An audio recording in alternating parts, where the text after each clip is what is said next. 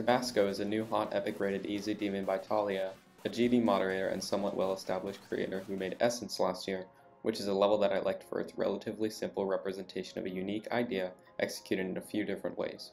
What I liked about Tabasco, though, was its unique approach to syncing, with background, foreground, and gameplay elements combining to make a harmony that I frankly haven't seen since levels like Motion X or Takeoff in 2016.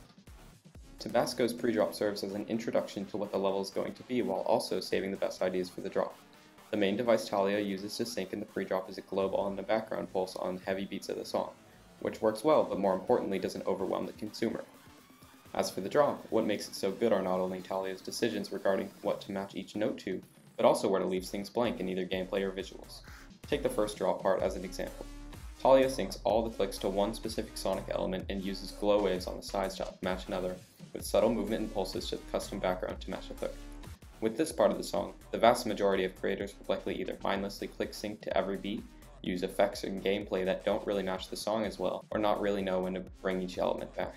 An example that I can think of at the top of my head is Layout, but this applies to most levels, and even the ones that it doesn't apply to don't have as much thought put into it as Tabasco does. This part shows how far a little bit of thought can take you in a level, and the creative process behind it guides most of the level, while Talia both switches it up and brings back familiar elements with each part to keep the level fresh, while still fairly cohesive.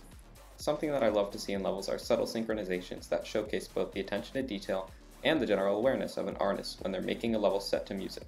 In Tabasco, Talia is able to carry those throughout most of the level, and my favorite part is probably 41% to 50% because of how well the level matches the song. The level loses me at a few marks though, and one of those is around 70% where the entire level switches gears and the visual sync that was there throughout the entire level completely disappears and the level turns into essentially the standard filler design that you see from Talia, into an end screen that I'm not really a fan of. I'm also not a fan of the colors throughout the level, although there are some high points like 15% and 50%. I could see the colors being a killer of the level for some, but they aren't personally for me. I also want to note that there are a few synchronizations in the drop that I think miss this spot. All in all though, Tabasco is a generally very good level that revitalizes the lost art of a few syncing tactics that haven't been explored much since 2.0, and creates a charming level in doing so.